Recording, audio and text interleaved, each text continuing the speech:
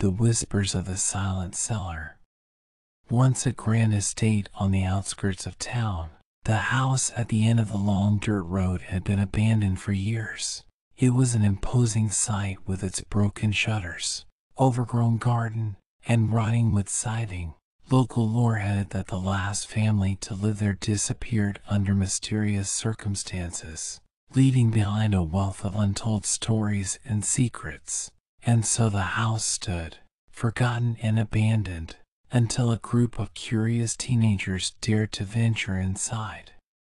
The teens had heard the rumors about the house and had become intrigued by the possibility of uncovering its secrets. They parked their cars at the end of the dirt road and made their way towards the house. They had expected to find a typical abandoned house, with boarded-up windows and broken furniture. What they found instead was a labyrinth of rooms, each one filled with dusty relics of a time long past. As they explored the house, they began to hear strange noises.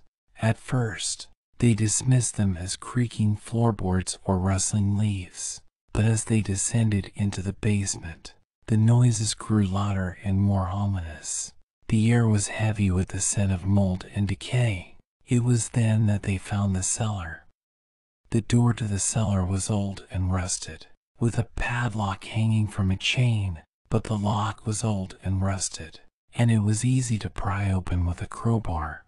The teenagers made their way down the creaky wooden steps, their flashlights barely illuminating the dark, damp space.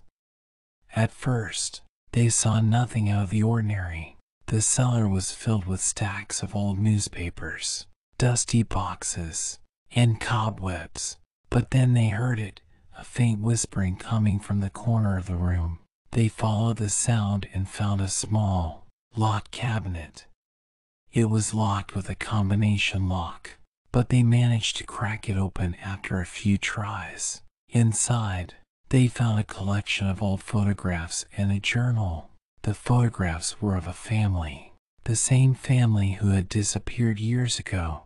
The journal was written by the father, detailing his descent into madness and the unspeakable things he did to his family.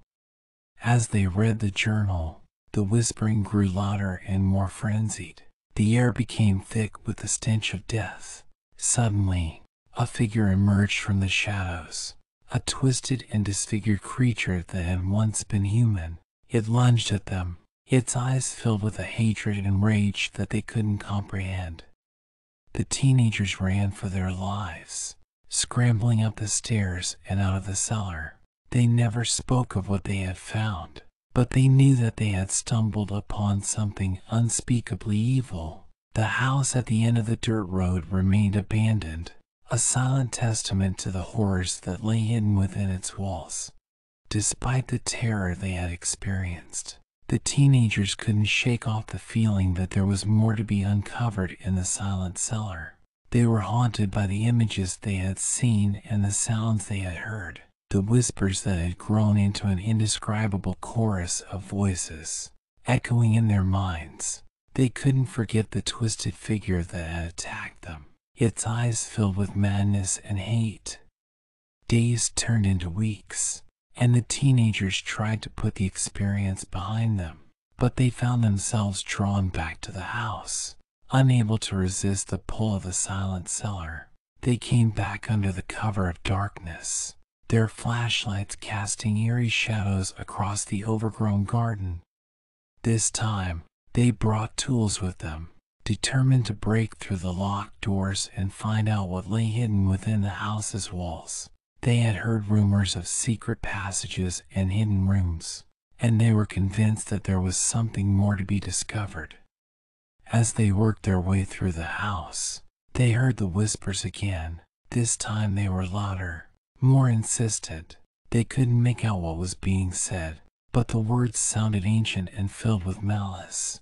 It was as if the house itself was speaking to them, warning them to turn back. But the teenagers refused to listen. They made their way down to the cellar once again, the whispers growing louder with every step.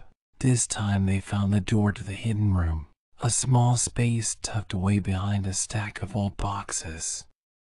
As they pushed open the door, they were greeted by the stench of rot and decay. The walls were covered in strange symbols and the floor was stained with blood. In the center of the room, there was an altar made of bones and human flesh. And there, standing in front of the altar, was the twisted figure they had seen before. Its eyes glowed with a malevolent light as it turned to face them. They tried to run, but the creature was too fast. It lunged at them, its claws tearing into their flesh. They fought back, using the tools they had brought with them as weapons. But it was no use. The creature was too powerful, too filled with rage and hate. One by one, the teenagers fell, their bodies torn apart by the creature's claws. And so the house at the end of the dirt road remained abandoned, a silent witness to the horrors that lay hidden within its walls. The silent cellar had claimed its victims, and no one dared to venture inside again. The whispers still echoed in the minds of those who had been brave enough to explore the house, a reminder that some secrets are better left undiscovered. Despite the terror they had experienced, the teenagers couldn't shake off the feeling that there was more to be uncovered in the silent cellar. They were haunted by the images they had seen and the sounds they had heard, the whispers that had grown into an indescribable chorus of voices, echoing in their minds. They couldn't forget the twisted figure that had attacked them, its eyes filled with madness and hate. Days turned into weeks, and the teenagers tried to put the experience behind them, but they found themselves drawn back to the house. Unable to resist the pull of the silent cellar, they came back under the cover of darkness, their flashlights casting eerie shadows across the overgrown garden. This time, they brought tools with them, determined to break through the locked doors and find out what lay hidden within the house's walls. They had heard rumors of secret passages and hidden rooms, and they were convinced that there was something more to be discovered. As they worked their way through the house, they heard the whispers again. This time they were louder, more insistent. They couldn't make out what was being said, but the words sounded ancient and filled with malice. It was as if the house itself was speaking to them, warning them to turn back. But the teenagers refused to listen. They made their way down to the cellar once again, the whispers growing louder with every step. This time they found the door to the hidden room, a small space tucked away behind a stack of old boxes. As they pushed open the door, they were greeted by the stench of rot and decay. The walls were covered in strange symbols and the floor was stained with blood. In the center of the room, there was an altar made of bones and human flesh. And there, standing in front of the altar, was the twisted figure they had seen before. Its eyes glowed with a malevolent light as it turned to face them. They tried to run, but the creature was too fast. It lunged at them, its claws tearing into their flesh.